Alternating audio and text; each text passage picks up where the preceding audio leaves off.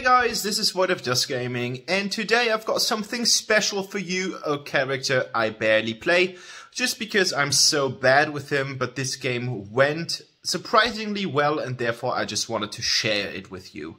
We're talking about none other than the Joker. He is supposed to be some kind of AD carry, but many players that played him before rather put him in the Mage section. That is because he has basically one trick. He is nuking people with his rocket, and then he's just jumping around putting gas bombs on people's coats or trousers or pants or skirts or whatever. He puts them on and then he just jumps away, inflicting a ton of damage, and that's basically his playstyle. So he's kind of a one-trick pony, but he's a lot of fun. Unfortunately, I can't pull it off that often, but in this case, I found it valuable enough to put it on YouTube. So if you like this kind of content, don't forget to subscribe to my channel, leave a like if you dare, and any comments are always welcome, as the comment section below this video is entirely yours. So let's get started. You guys know the drill. At first we are going to flip through my armory section. That means we are going to take a look at the items, the arcana and the enchantments. So as you can see, basically this is a lot, or does look a lot like any other AD carry build. We've got some of the best items for attack damage in here. We've got the Ring Breaker and the Omni Arms, and of course the Fenrir's. We're taking Mura Master here to counter some of the tanks, as the description of the item already says. And we've got the Hermes selected in here because we want to roam and be quite fast. Joker is a little bit on the faster side, and he has some combos going on there. But I'm going to talk about that in the upcoming video.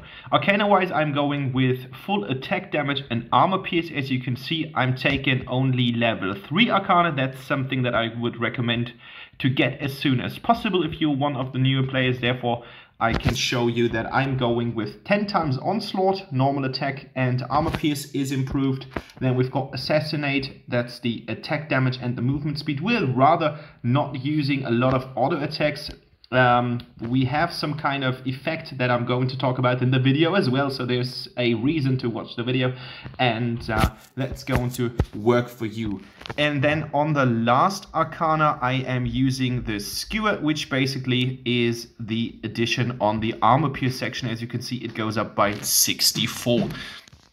That is the arcana stuff, and enchantment wise, we are focusing on basically the enchantment that works best with all the AD carries out there at the moment. Like most of them, if you're not taking Forest Wanderer, which would be the green one, slowing down enemies, might be actually quite interesting on the Joker as well. But you already have a slow effect on your rocket, and that is here the League of Humans. We're going with the Endless Cycle, and we're going with Enhanced Restore. That is this enchantment. We've got the Gunslinger that is going to stack up nicely with the other improvements on top of our abilities. And then in the second section, which is the Veda line, we're going with Acts of Sacrifice, and I'm going with Holy Verdict here for some additional armor pierce. So it's all about armor pierce and basically the first impact that you get, because we're going to harass the enemies a lot with our rockets, and then afterwards we're going to jump into their faces, place some bombs, and then we're going out, retreat, and get back to safety. That's the idea, at least. So let's take a look how I performed this. So guys, as you can see, I'm going with a Flicker talent into this match, and we are going straight up on the top lane. I've got backup from Arduin, who is the support here. We've got some Grog going on. That's something that Grogs tend to do. They try to steal the buffs. So what you guys are going to do is you want to kill them. You want to punish them for their stupid behavior. Unfortunately, I was not aiming in the right direction. Therefore, I could not make a good play here. But we are on to the Talanas, and I do get no shot onto her. First blood for Arduin. There we go. And I do get Grog here, which gives me the first kill in the game. And that was a good start. Like, actually, that was a pretty good start. Pretty decent. We killed our lane opponents, or our laning opponents, and made a good impression here. Arduin uses his heal, so we are both basically almost back to full health. Good thing is, if she harasses Arduin with her attacks, I can easily apply some of my poke damage. That's especially helpful because Arduin has this really nice knock-up effect on his first ability. And yeah, need to be a little bit careful here, but as you can see, I have placed my shot in the correct direction, using my flicker talent here to avoid being stabbed or shot or harassed or whatever. And now we are onto some Enzo who tries to kill us, but unfortunately, or fortunate for us, I was using my second ability. That's basically an ability with which you can kind of delete incoming damage. It's really nice. It's a really good ability. You get a speed buff, and on the other hand, you will delete the incoming damage, or make it kind of, you kind of negate it. That's kind of the idea about this. So pretty neat. I'm going with the first damage item first before I hit the boots. It's your decision if you want to copy that or if you want to start with boots first. Of course, boots give you a higher mobility, but in my impression, especially in the beginning of the game, you need to have some more poke damage to get the enemies back into their tracks, and then you can jump on them and make it work. So this was kind of the combo that you want to apply. So you've got the first ability, which is the rocket, and then afterwards, after you applied the slow effect to the enemy via the rocket, you want to jump in and use your gas bomb, whatever it is. I don't know the name of the skill, but it's some kind of gas bomb, and you will have some kind of boomerang effect. So you're jumping towards the enemy, and then you will jump back to the point of origin where you activated the ability. So that's all the magic that is behind Joker's abilities, and you will just use your rockets quite continuously, and that's one of the main reasons why people put him rather in the mage area than the AD carry area, because the main source of damage is coming from your abilities. You will stack up your enhanced bullets, so after a short duration of time there will be this kind of icon up here. You can see it. When is it coming back? It's not. Going to harass the Telenas a little bit, and Enzo just doesn't have a chance, or doesn't stand a chance against our Zephyrs, because he's just too fed. Remember, he got the triple kill before, and now he is going to double kill people, I think. That is 5 kills on him or something like that. I've got 2 kills as well, so I've got more gold than Telenas in this instance. And as you can see, I'm just really good on farming with Joker. Joker's really good in terms of wave control, because he can hit every single enemy with his attack. Now you can see that my knife has turned into some sort of pistol, and that is the idea behind this, with this kind of enhanced bullet. They just brought this back to Arena of Valor after quite some time, and here comes an unfortunate death for me, and I hit the endless cycle immediately. So you will have a special shot where you deal more damage on the one hand, and on the other hand you slow enemies. That's the idea behind the bullet. So you can use that bullet as some kind of alpha strike as your first attack before you hit the combo, or you can put it in between. That is your decision, and as I said, it works quite nicely. There we go. Got rank breaker now. Grug doesn't want to play anymore. He is already recalling with full health, and of course we still need to be careful on that. Like, you can't be you can't take it lightly. Of course, it's still Grug. He still has this massive hook, which is just one of the best engagement items or best engagement tools throughout the game. So don't take it lighthearted. Always be on the spot that Grog might just be able to drag you in and kill you. There's just one Grog hook between you and death, and that is for sure.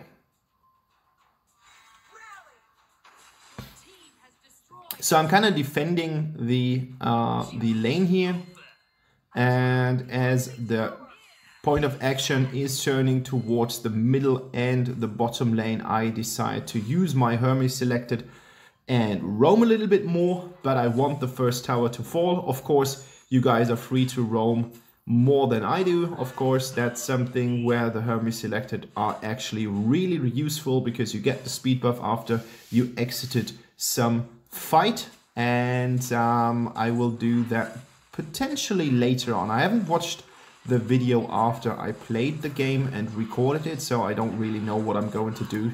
So this is kind of a guess. I should roam more now. Roam more. Void of Dusk from the past. Voido, do it. So there's a lot of stuff going on here. We do get another nice assist. Unfortunately, we do not get the kill. So beautifully sane. Yeah, he isn't. That is for sure if you watch some of the videos.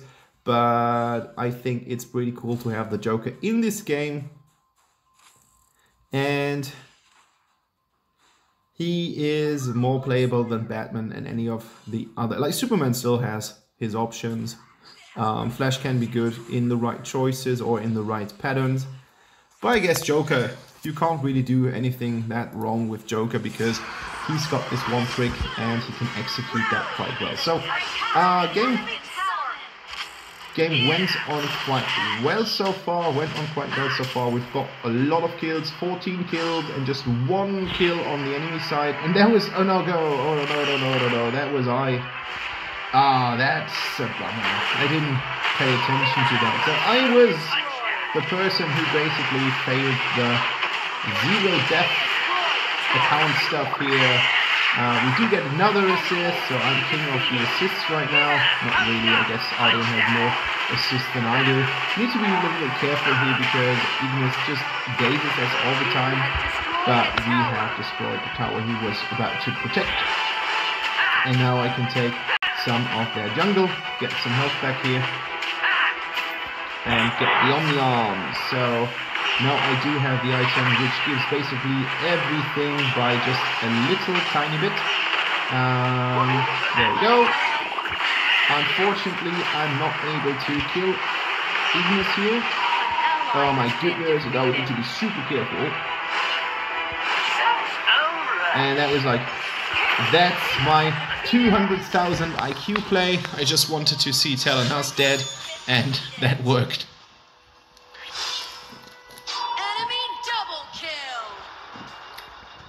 Hence, she does get a double kill here, the Isha, but I don't really care about that. I just wanted to humiliate Telenas even more. So my team is fighting in the jungle. I don't see a reason why I should support them, because there's Kilgrove, there's Arduin, and there's a overfed Zephys. So I don't really have a plan in there. And now I let myself get caught. As I said, there's just one hook between death and you, and that's Grog's hook. And again I get hooked. So